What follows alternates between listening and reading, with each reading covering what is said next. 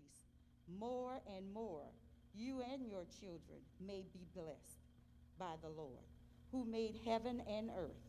The heaven, even the heavens, are the Lord's, but the earth has given to the children of men. The dead do not praise the Lord, nor any who go down into silence. But we will bless the Lord for this time forth and forevermore. And the word of the Lord has been read.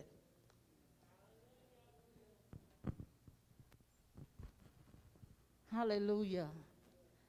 Hallelujah. Hallelujah. Hallelujah. Glory to God. Hallelujah. All eyes closed and heads bowed. Eternal Father, we thank you this morning. God, we just thank you for who you are, Father. For it's in you do we move, breathe, and have our being. Hallelujah. We are nothing without you, Father. We ask that you draw nigh unto us as we draw nigh unto thee. We lift up the lost unto you, Father, for them who don't know you in the pardon of their sins, Father God. We ask you, God, hallelujah, for your arms is not too short where you can't reach down and save them, Father God.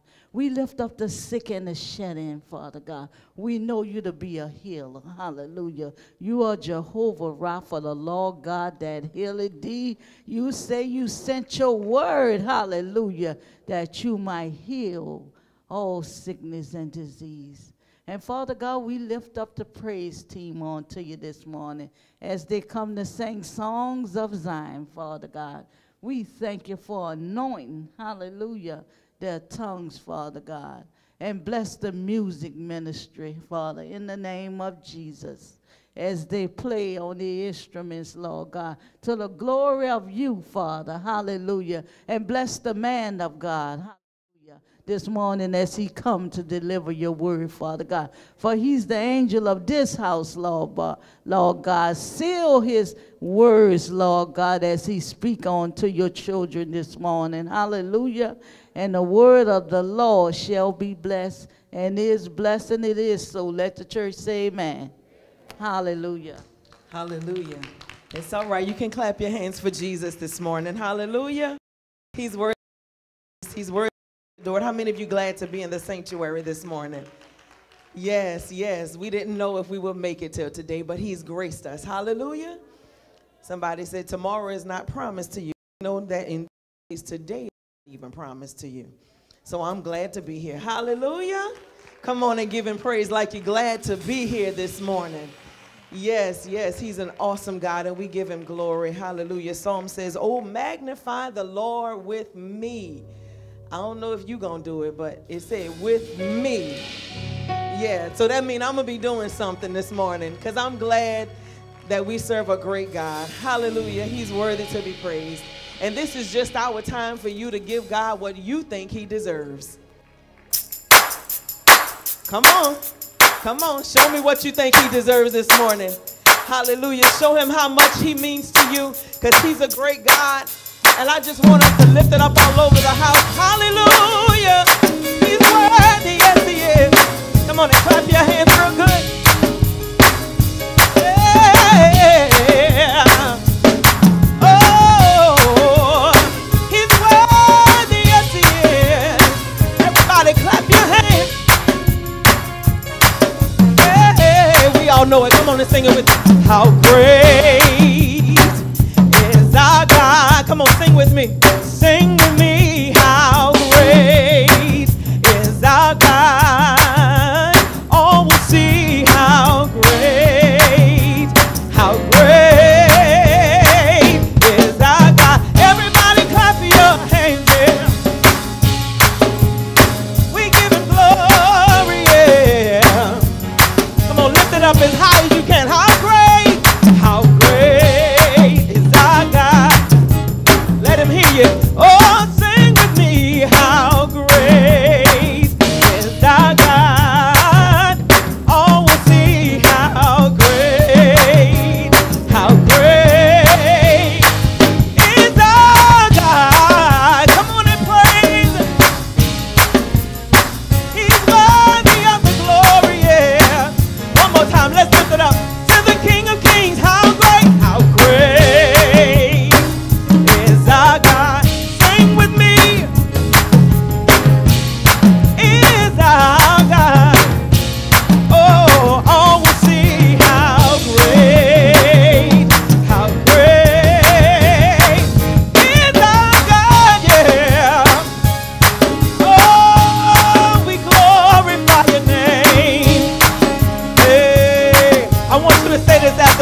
Somebody do it. I lift my hand to give you glory. I lift my hand to give you praise. I'll praise you, Lord. I'll praise you, Lord. Here's a question. Oh, will you praise him? Yeah, yeah.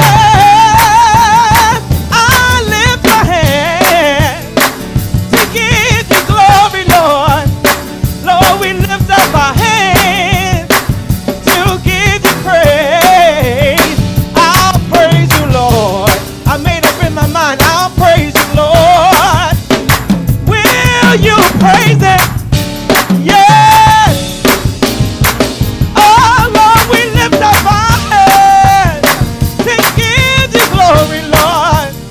Oh, we lift up our hands, yeah, 'cause we want to give you praise.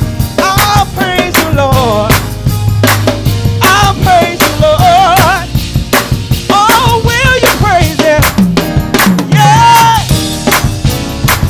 I lift my hand. Come on, lift your hand. Oh, we want to give you glory. Oh, we lift up our hands, yeah, 'cause we want to give you praise. I'll praise you, Lord. I'll praise you, Lord. Lift up to him. I'll praise you, Lord. I'll praise you, Lord. I made up in my mind. I'll praise you, Lord. Through the good times and the bad times. Yes, I'll praise you, Lord. I'll praise you, Lord. I'll praise you, Lord, yeah. Oh, I'll give you the glory, Lord. I'll praise you, Lord. Now everybody clap your hands. We're going to give him the glory that we know he's deserving of. How many of you made up in your mind that you're going to give him praise? Hey! It doesn't matter how it might look. Hallelujah, he's still worthy. Yes, he is. Come on, make up in your mind. Say it out with me. I'll praise you, Lord. I'll praise you, Lord. I'll praise you, Lord. I'll praise you, Lord. In the hard times, I'll praise you, Lord. When it don't look so good, I'll praise you, Lord. I'll praise you, Lord. I'll praise you, Lord. I'll praise you, Lord. I'll praise you, Lord. How great is our God. Come on, sing it with me. Sing with me how. Yes, he is. Everybody will see how great is our God. How many of you know he has a name above every name? Sing it with me. Name above all names. You're worthy of all our praise. Mighty are the works of your hand. Thank you, Jesus. Mighty are the works of your hand. We're just declaring the truth this morning. Your name is above all names. Thank you, Jesus. You're worthy of all praise. And mighty are the works of your hands. He woke me up this morning. That's a mighty work. Mighty are the works of your hands. Let's declare it one more time. Oh, your name is above all names. You're worthy of all our praise. And mighty are the works of your hands. Lord, you're so wonderful. Mighty are the works of your hands. Come on, lift your hands and sing it with me. How great. Come on. Come on, lift it up to him. This is from your heart to his heart.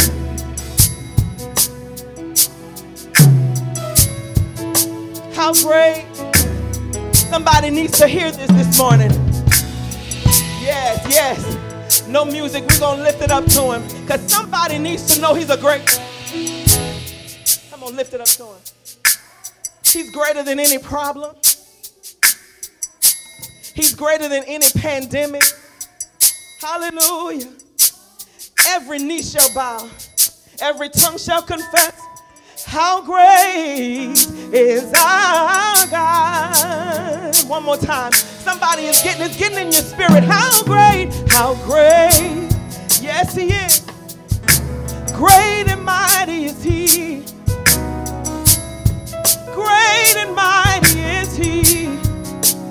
Oh, we'll see how great, how great, how great,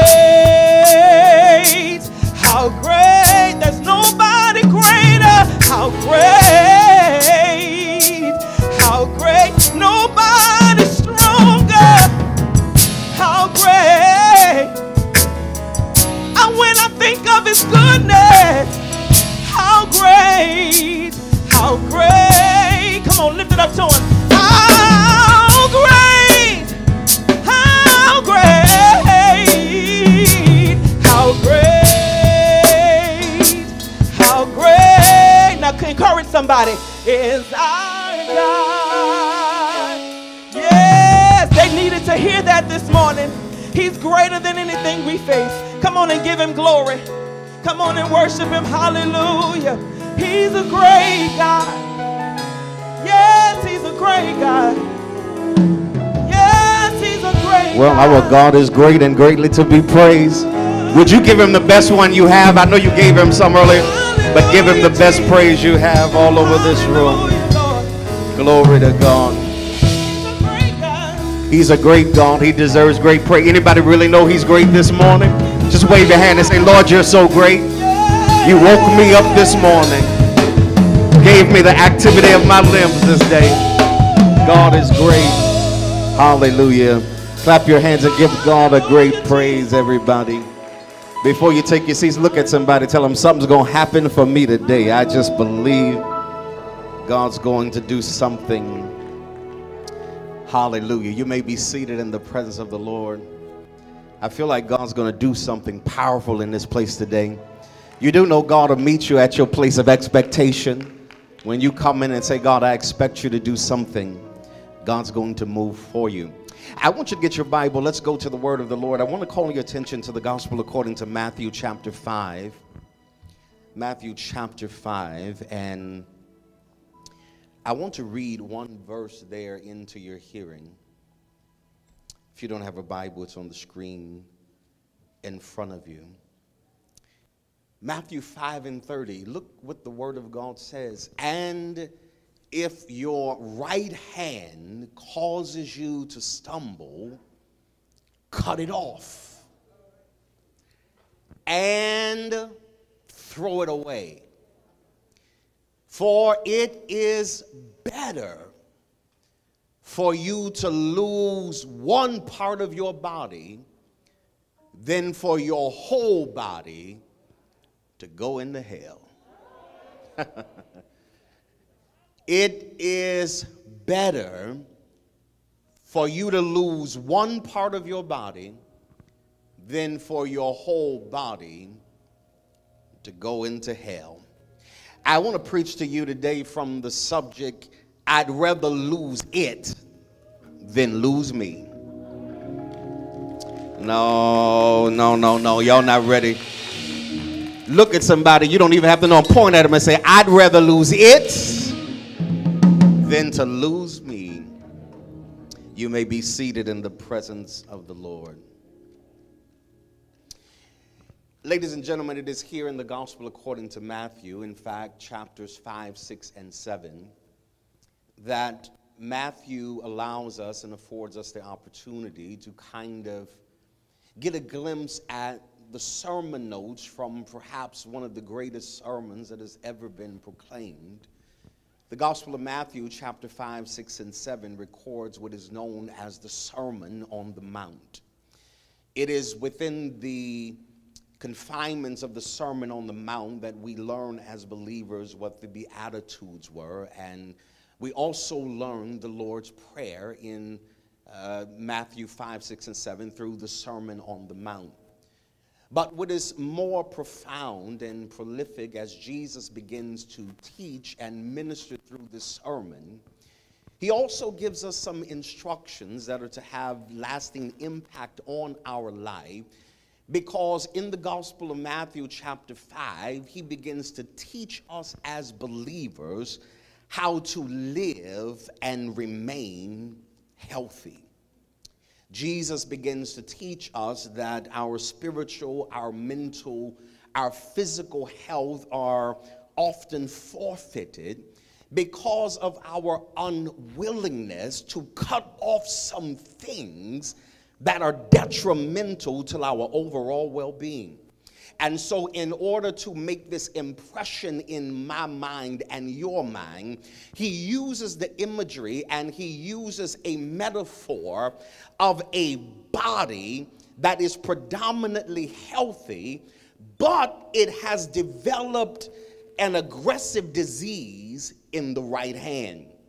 The emphasis he wants us to focus on, ladies and gentlemen, is that this disease in the right hand is malignant, which means that it has the tendency and the great probability that it will become more severe and progressively worse as time goes on, which means that the survival of the whole body is being threatened by the disease in one hand. Every other part of the body is good. The heart is fine, the lungs are fine, the kidneys are fine, the organs are functioning properly. There's no problem with the eyes, the ears, or the throat. But this one infected right hand is jeopardizing the health of the entire body. And so Jesus looks at them and offers them and presents to them the most logical course of action. He says that in order to save the whole body, you have to cut off the infected limb.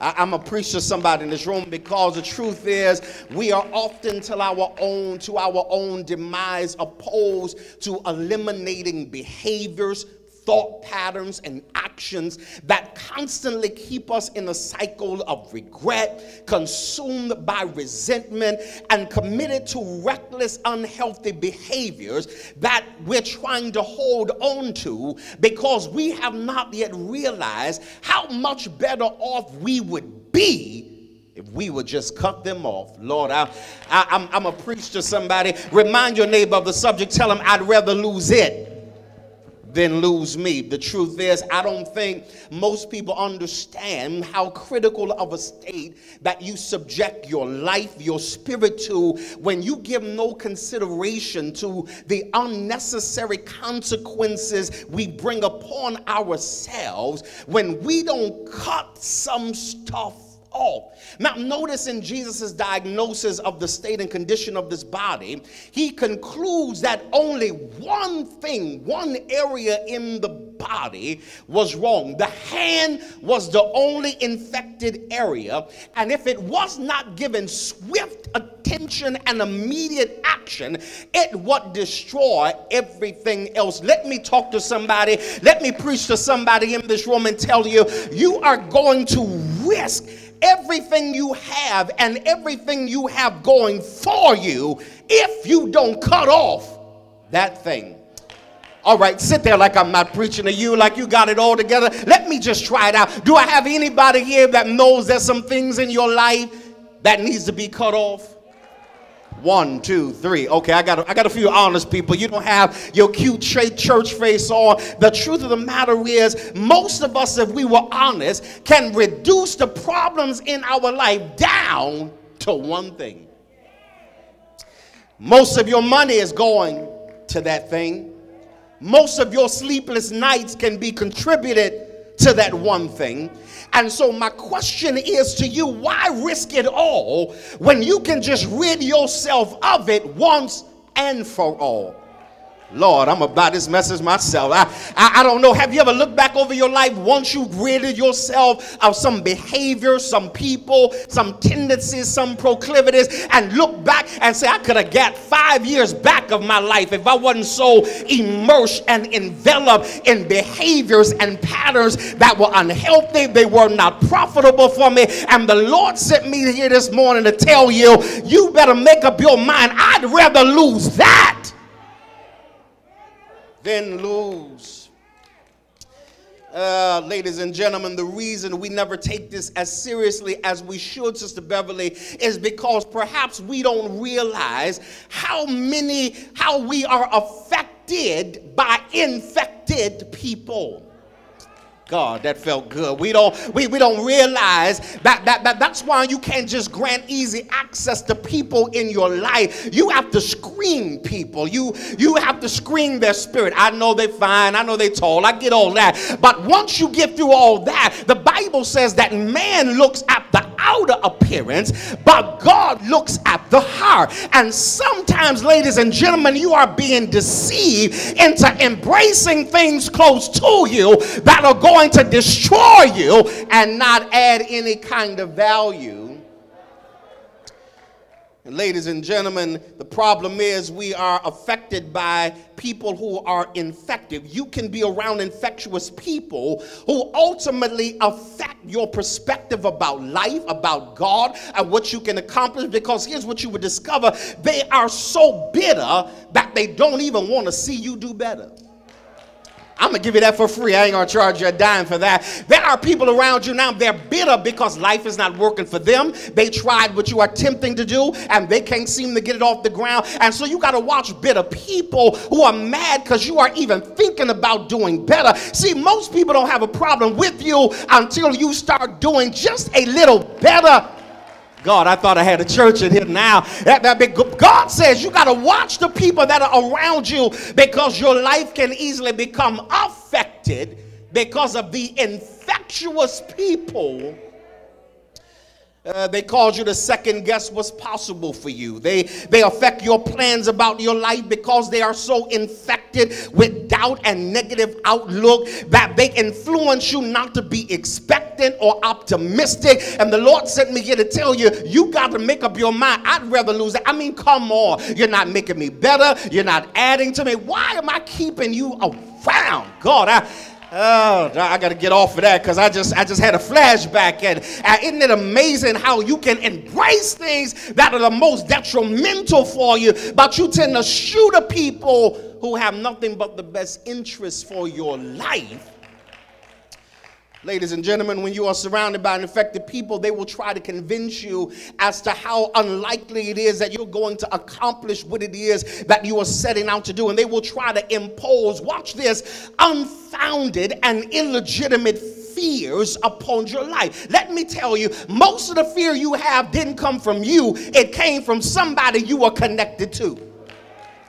God, y'all know, I'm telling you, some of the fears you have right now, it didn't come from you. It came from people that say, oh, I wouldn't try it if I were you. But if you don't try it now, when are you going to try it? What do you think? Days are not for sale. All you have is what you have now. At some point, you got to say, you know what, I'm going for, crash or burn. But I'm not going to sit on the sideline of life talking about what I was going to do, what I should have done. I got to get up and decide that if I'm going to do it, I'm going to do it now. I don't know who I'm preaching to, but the Lord said that the path has been cleared for you to do what it is I've called you to do. Make a run for it. Step out by faith and put yourself in position. Ooh, God, I'm trying not to dance, but I feel it sneaking up on me now. Because what I want to tell you is that your success or your survival will be determined by how strong your cutoff game is.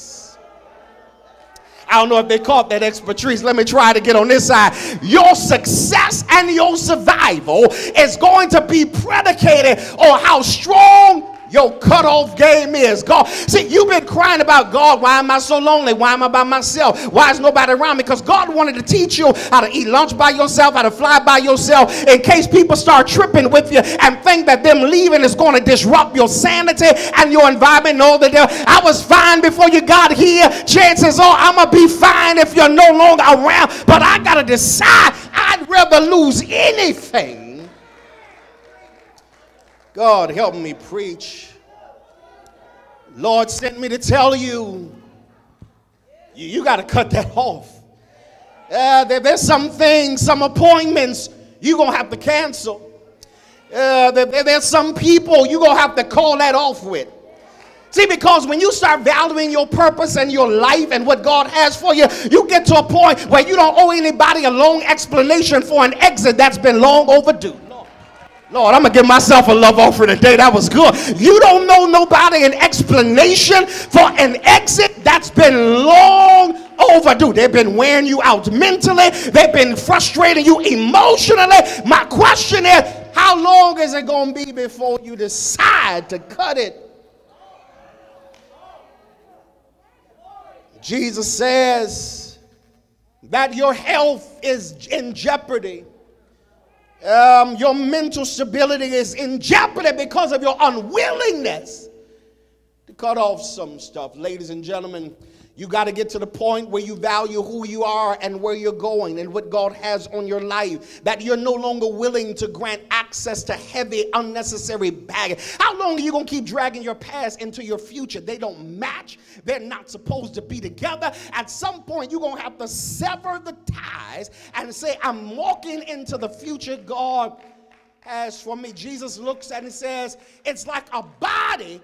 Everything else is fine with it, but the one hand is infected.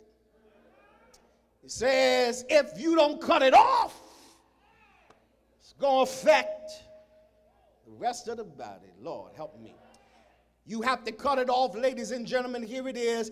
Because for too long, you've been ignoring the dysfunction. See, I know I'm going to get too many shouts on that. Because the reality of it is, you know it's not working. It's not functioning like it should, but instead of addressing it, you make adjustments to deal with it.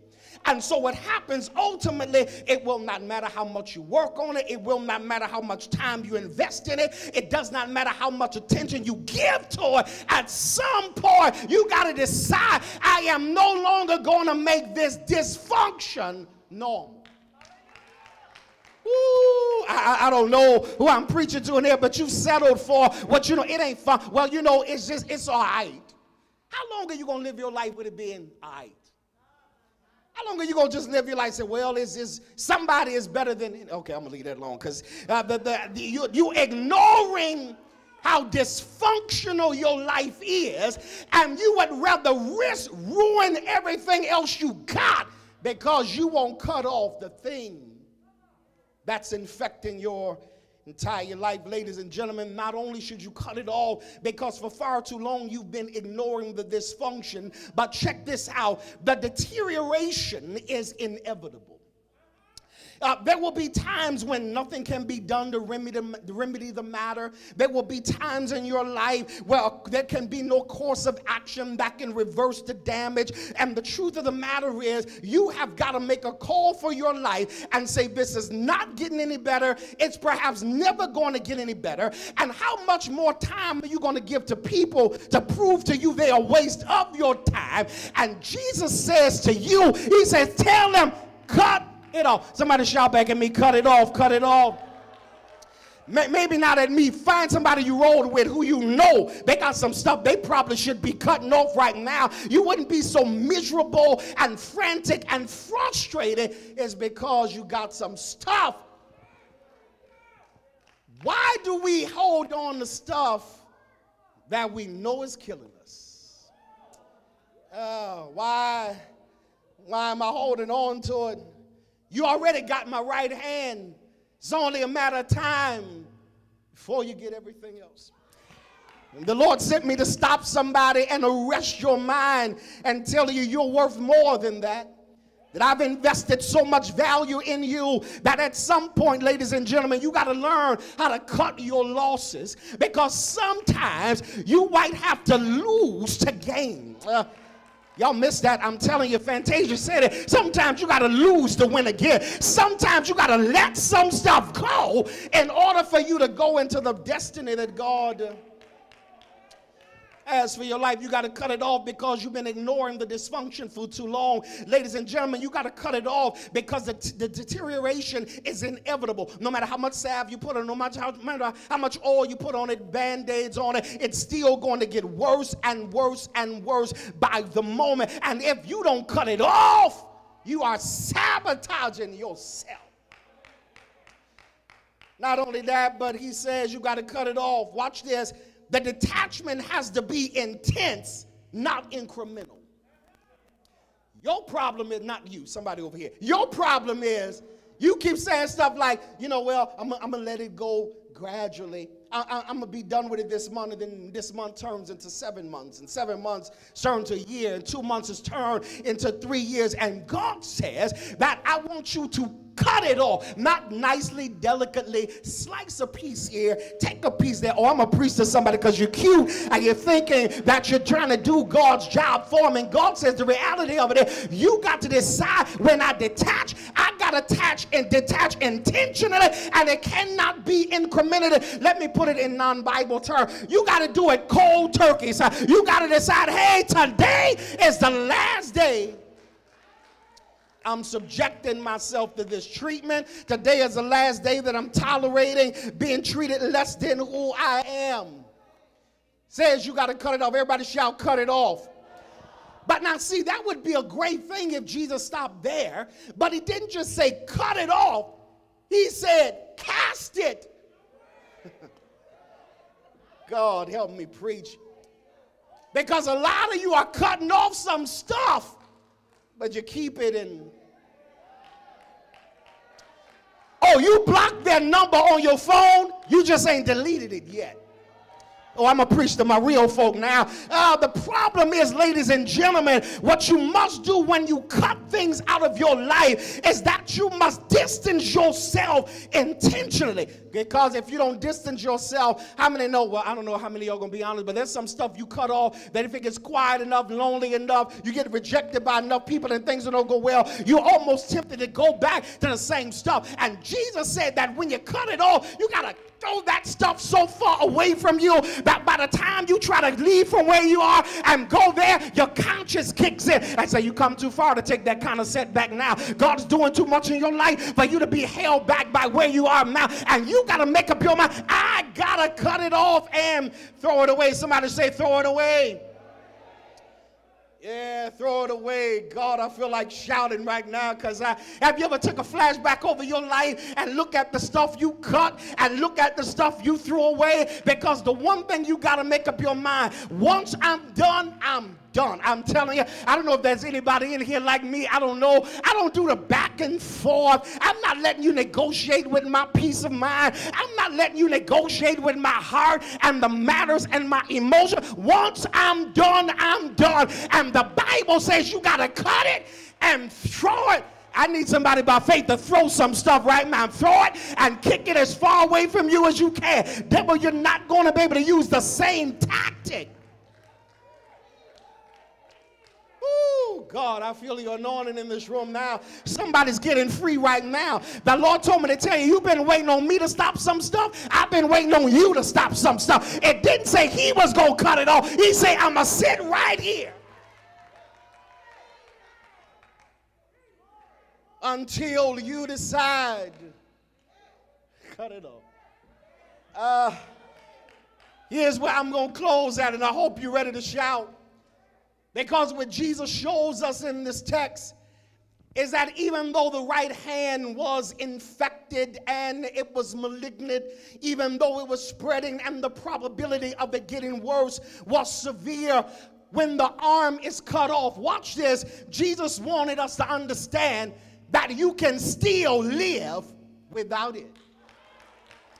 Lord, I lost my shouters right there. Your problem is you're holding on to stuff that you think if it goes, you're going to go under, you're going to die. The devil is like, there's some people that walk out of your life and life gets better in the next 10 minutes. Opportunities show up, prospects arise in your life. There are something you've been holding on to because you're scared. If they leave me, nobody else is going to want me. The devil is like, you got to have them standing up in line. The Lord sent me here this morning. Everybody's standing all over this room. He sent me to tell you that you can live even if you don't have that.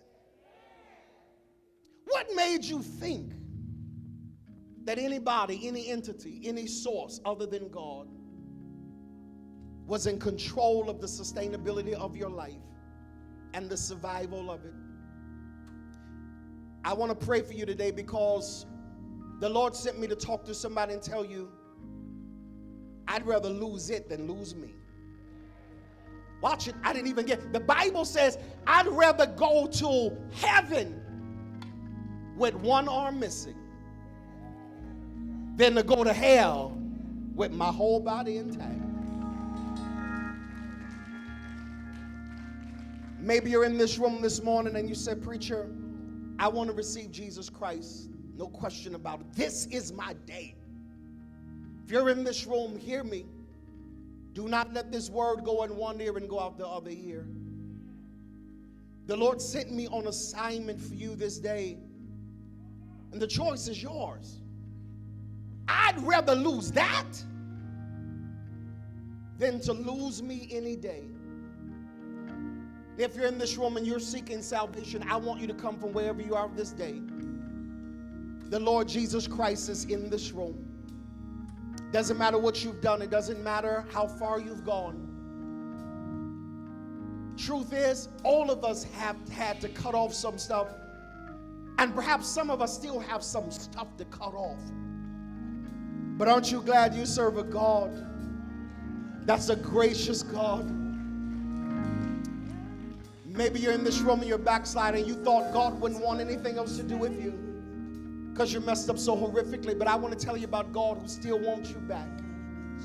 Come, wherever you are. Nobody has to know but you and God. Stop sitting in church feeling judged and condemned. The Bible says that those who have a contrite spirit and a broken heart, he said, I will receive them. If you're here, come wherever you are. Or maybe you're in this room and you say, I love him. I got a relationship with Jesus Christ. But what I need is a church home. I need a pastor. I need a place to be planted, rooted and grounded. And if God is speaking to you this day, would you come? Come on. Why sit there another day? God's waiting for you. Hallelujah. If you're saved and know it, would you give God the best praise you got all over this room? Hallelujah. Come on, you can do better than that. Give him a great rousing applause. God of our salvation, you may be seated in the presence of the Lord. This time we're getting ready to honor the Lord in our giving. This offering time in the house of the Lord, everybody. We never see giving as an option. We always see it as an opportunity for God to bless us and increase us in everything that we do. I want to, as always, commend you for being such an amazing church. Even through a pandemic, you've been faithful to God. You've been faithful to your church. How many tithers are here with us today? Any tithers in the house? Lift your hand if you're tithing in this service. Yeah, praise God for you. Everyone, we need every tither in the building to release your tithe. Bible says that when we are tithers, God opens up the windows of heaven.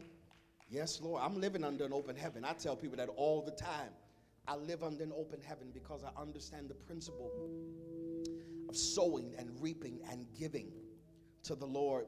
And as we are preparing, we've been doing a marvelous job these last few weeks in terms of our giving and being faithful.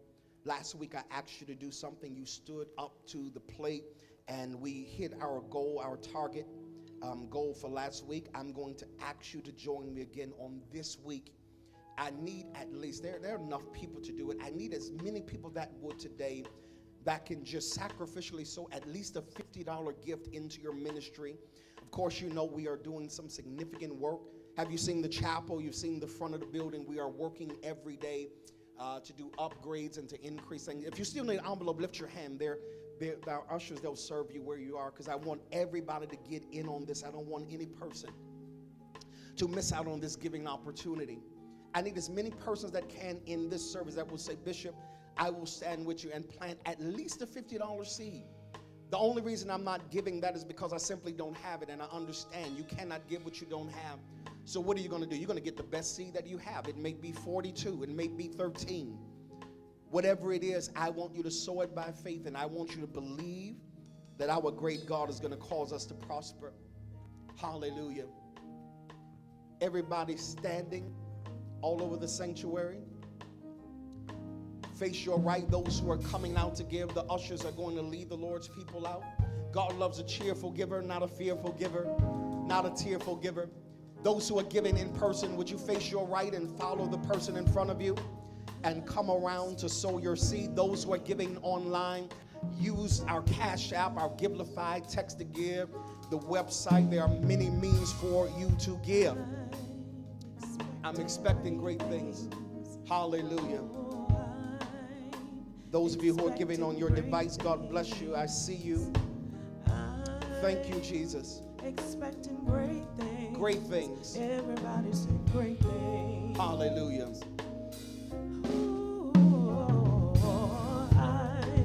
I'm expecting great things. Yes, Lord. Yes, Lord. Hallelujah. Plant your seed by faith. Oh, yes, Lord.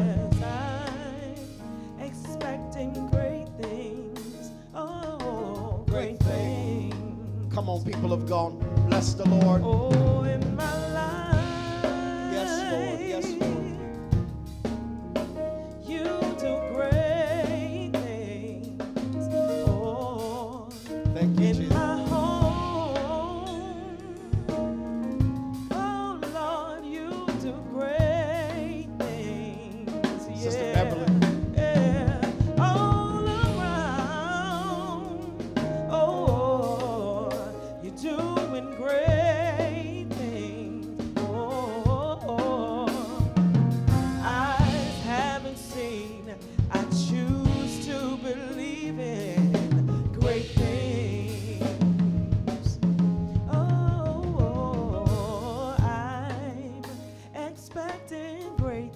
Anybody expecting great things?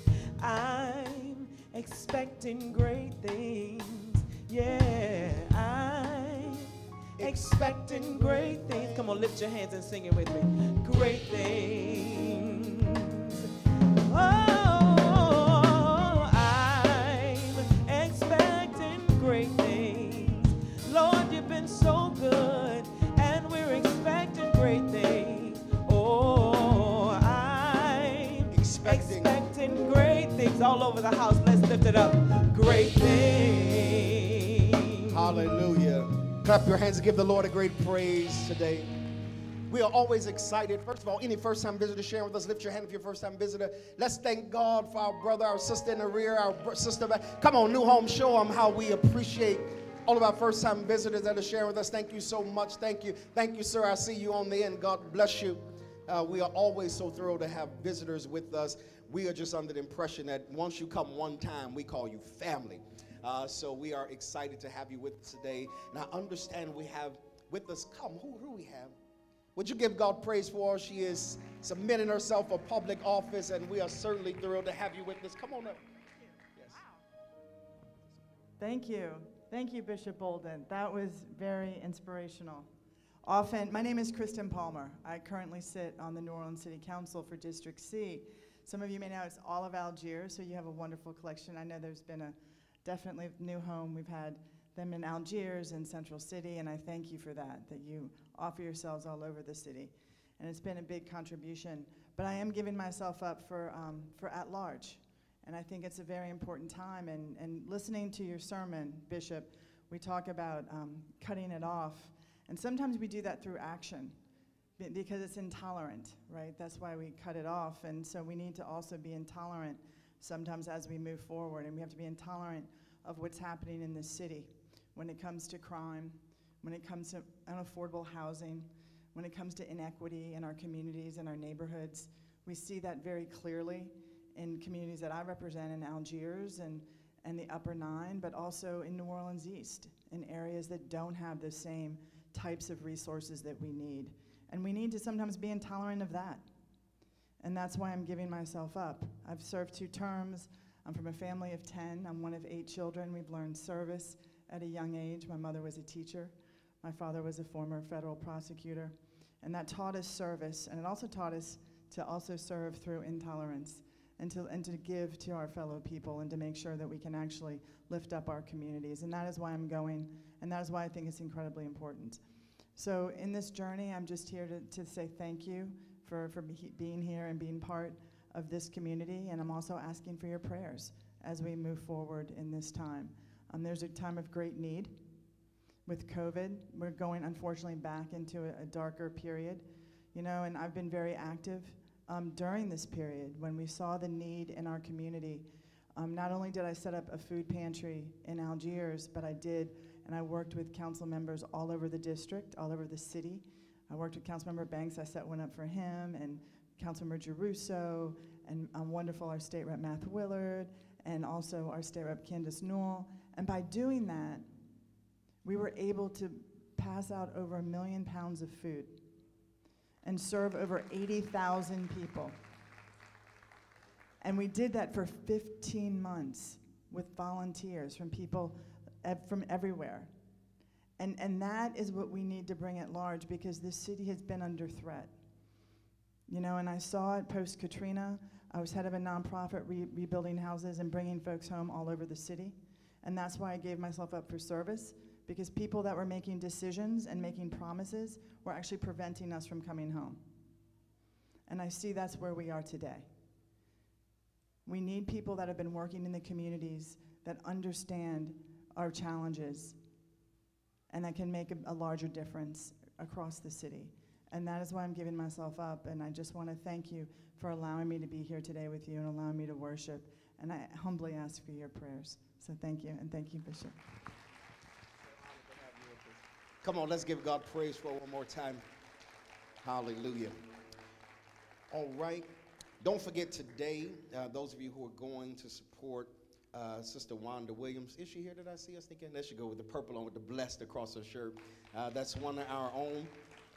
She is the owner of Hidden Treasures Furniture Store, 4952 Bullitt Avenue. Today we're going over there just to bless her and pronounce God's blessing on that business and that property. It's from 10:30 to 3.